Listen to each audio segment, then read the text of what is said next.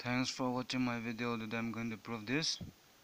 This what we call Dirichlet or Dirichlet, I don't know, eta function. This is eta function of s equal to 1 minus 2 to the power 1 minus s, and this is what we call Riemann zeta function of s. So relation between eta function and zeta function.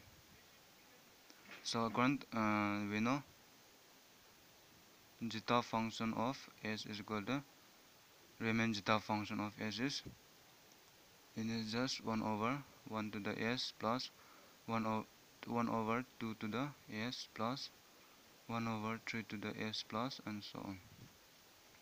And the Dirichlet eta function is opposite of this one. Opposite means 1 over 1s minus 1 over 2 to the s plus 1 over 3 to the s minus 1 over 4 to the s plus and so on. And this is what we call a Riemann zeta function, and this is Dirichlet eta function. No? So since we need here, I'm going to subtract this from this. Okay, now eta function of s minus zeta function of s minus eta function of s is equal to, now when I do subtract these two, this will be plus and all the negative will be plus and all the positive will be negative. So this one can cancel. Okay, let me cancel here.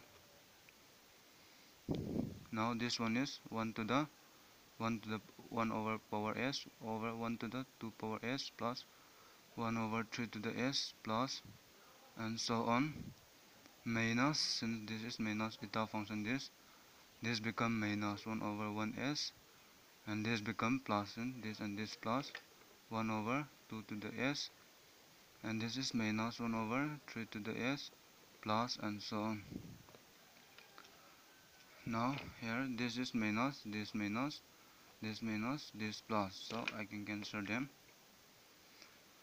So lastly what we get is here eta function of s minus zeta function of s is equal to, what we are left is 1 over 2 to the s, and here if you see here 2 to the s, 2 to the s, and other term. Okay, let me write 1 over 4 to the s plus 1 over 6 to the s plus and so on, plus 1 over 2 to the s plus 1 over 4 to the s plus and so on.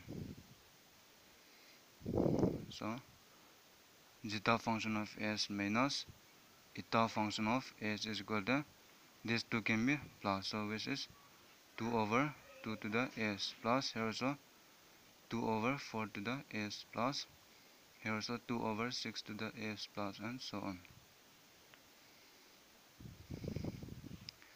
Now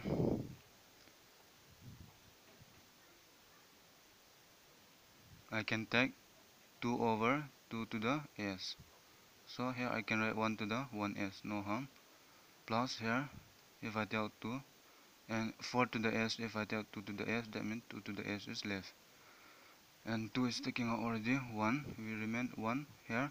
6 to the s mean, if I take out 2 to the s, that means 3 to the s plus and so on. Now eta function s minus zeta function of s is equal to 2 over s, and this is what is this? This is same as this one. Okay, now this is zeta function of s. Now